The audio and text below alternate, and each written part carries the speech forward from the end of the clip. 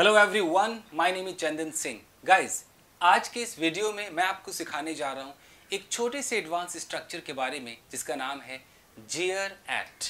जी हाँ guys, JEER AT, JEER, JEER, फिर उसके साथ आपको एट का इस्तेमाल करना है। क्या होता है ये सिचुएशन देखते हैं।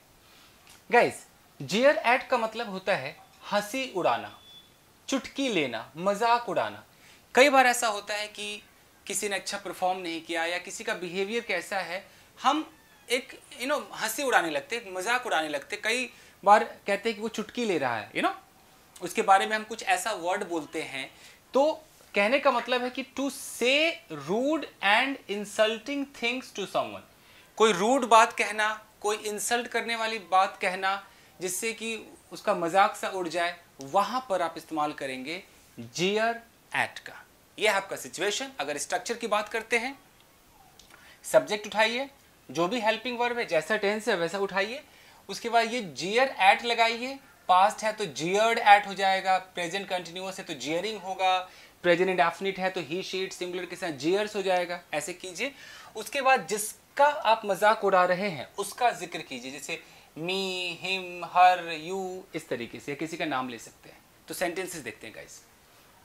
यहाँ है When my friend failed the exam, जब मेरा दोस्त एग्जाम में फेल हो गया, his relatives, उसके जो रिश्तेदार हैं, started jeering at him, यानी कि उसके रिलेटिव्स उसका मजाक उड़ाने लगे, उस पर हंसने लगे। समझ रहे, चुटकी लेने लगे। हाँ हाँ, तो फेल, वो पास होने वाला थोड़ी था, वो तो फेल ही होने वाला था। कैसे भी वो बात करे, इट मीन्स कि वो एक तरीके से मजाक उड़ा रहे थे। वहां पर आप JEER का इस्तेमाल करेंगे।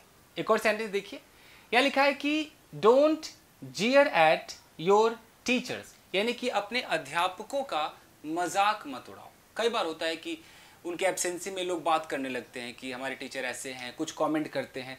तो JEER AT का मतलब है कि से रूड एंड इंसल्टिंग थिंग, उनके बारे में कुछ भी इंसल्टिंग थिंग बोलो, it means you are JEERing AT, आप मजाक उड़ा रहे हो उस व्यक्ति का।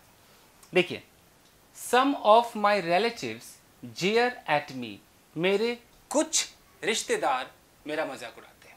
इट मीन्स मेरे बारे में कई तरह की बातें करते होंगे, इंसल्टिंग वर्ड्स बोलते होंगे, तो किसी भी तरीके से चुटकी लेते होंगे किसी मेरे फेल्योर पर, किसी चीज पर, तो मजाक उड़ाना JEER AT।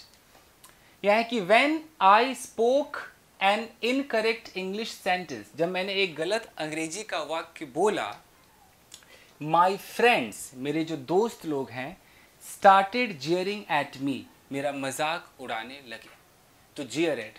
आई होप कि JEER AT आपके बिल्कुल समझ में आया होगा। आप इसे स्पोकन इंग्लिश में भी इस्तेमाल कर सकते हैं, रिटन इंग्लिश में भी इस्तेमाल कर सकते हैं। ये अच्छा है गाइस।